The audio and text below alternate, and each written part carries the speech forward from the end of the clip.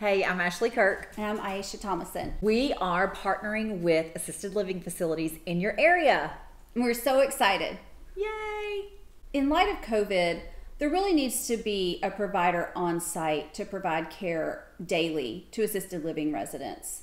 What we're seeing is residents really don't want to take the risk and go out to a clinic and see a primary care provider. So we're able to bring someone in-house to be able to see them. A lot of times they're not really wanting to do a telemedicine visit all the time either. So it's nice to have someone there on site to see that resident. And they often sometimes don't have the staff that has the ability to do the telehealth visits. That's so it right. is nice to just have that provider there to lay eyes on them. Another good thing about it is that if there is someone that's symptomatic, they can isolate that person a lot quicker and prevent an outbreak and contain one. That's true. Very true. Please see our informational video on how we do partner with assisted living facilities and our video on frequently asked questions going into assisted living.